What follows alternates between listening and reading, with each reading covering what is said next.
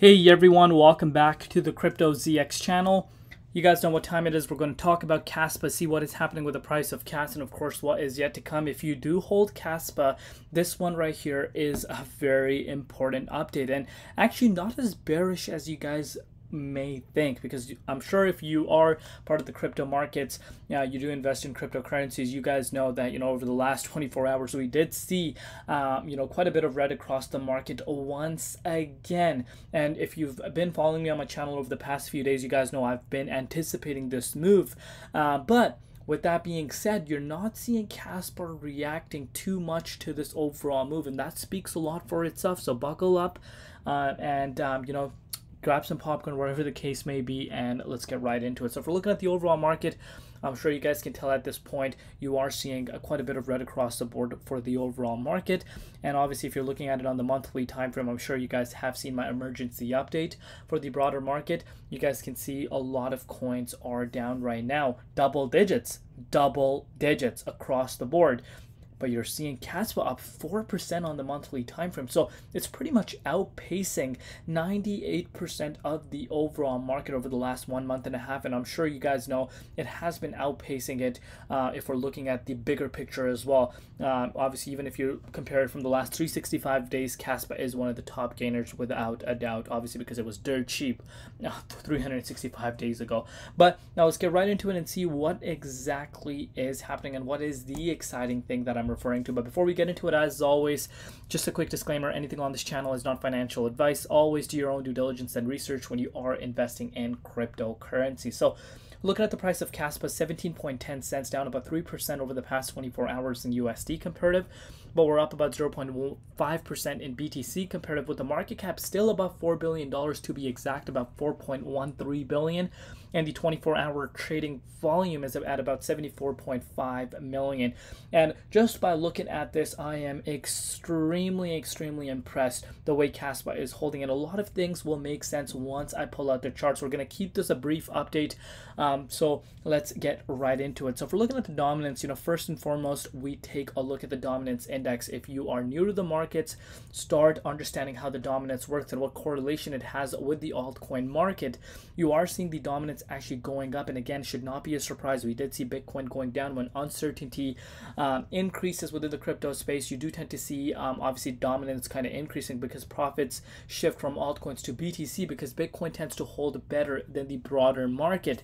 And you can see this for yourself, guys. If you know your boy Crypto ZX literally mentioned this, I said I had a gut feeling that we do break below the 60K, and you can see this for yourself. We touched the support line at the 57.89, literally right on the neckline, and saw a bounce. And this is crazy to see. I know a lot of people are going to come out and say, Crypto ZX, wow, how did you see this?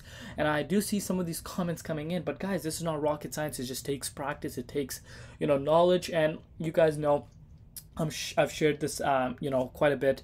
I've been in this space for 8 years, and let me tell you, boy, it was not just a nice steady rise.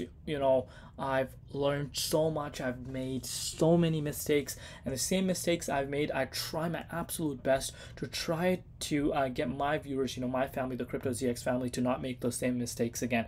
Do not, I repeat, do not listen to the comments.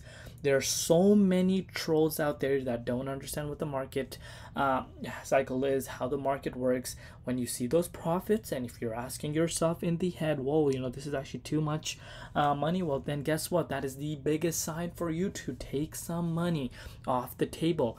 Greed will not make you succeed in this market. I've said this so many times, and I will continue to emphasize this. So I strongly encourage you guys, even for the Kaspa community, if you picked it up early on, don't listen to these comments saying, oh, well, Kaspa is going to go to $1. Why are you selling this and that? If you picked it up 10 cents or lower, and you're sitting at some massive life-changing gains, then guess what? It's not bad to lock in profits. I kid you not. And if you're looking at the price of Kaspa, going back to the main point, kind of got carried away, but the overall market saw a bloodbath, right? We know about that. And Kaspa is no exception. Kaspa made its way actually all the way down to the 16.5 cents once we did see this retest at 57,000 for BTC. So Kaspa actually made its way down back to that level.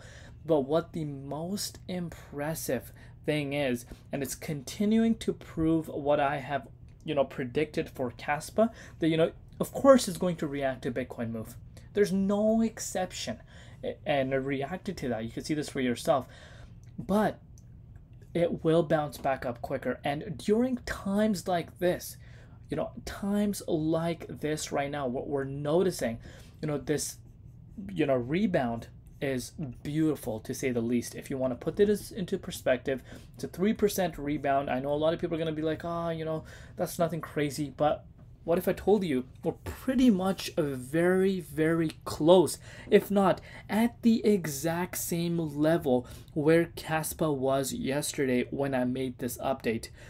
Literally, let me give you guys a quick reminder. Take a, closer look at the broader market. You're looking at ADA down 6.2%. And again, one of the biggest coins, right? By market cap.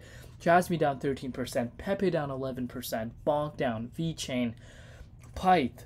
SIA, Algo, the list goes on and on and on, right?